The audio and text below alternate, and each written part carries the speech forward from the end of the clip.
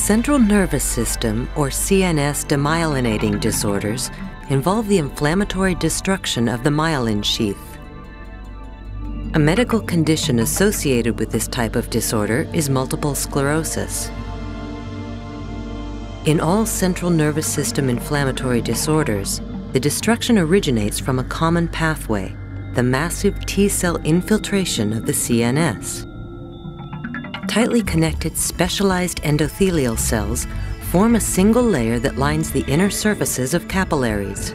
This lining usually limits the passage of large proteins and cells.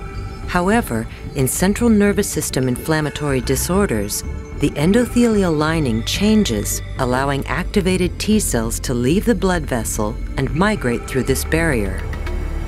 Adhesion molecules on the surface of immune cells bind to adhesion molecules newly expressed on the endothelial cells.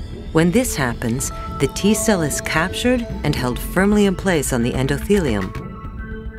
Once captured, the T cell is able to leave the capillary and migrate through the endothelial barrier into tissue. This process is known as diapedesis.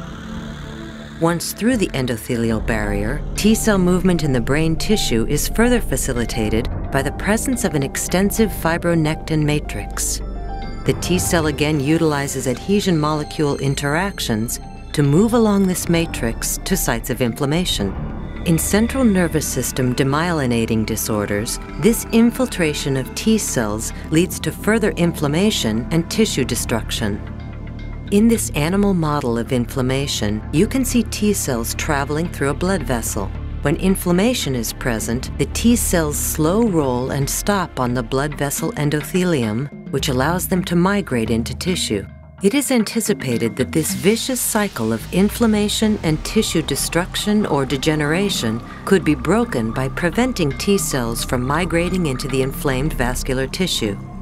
A new class of potential therapeutics known as selective adhesion molecule or SAM inhibitors is designed to prevent the migration of inflammatory T cells from the vasculature.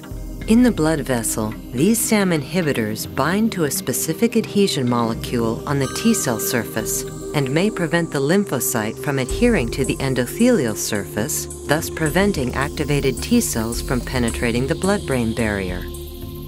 Because adhesion molecules bind T cells to fibronectin in brain tissues, selective inhibition would also discourage T cell migration to sites of inflammation.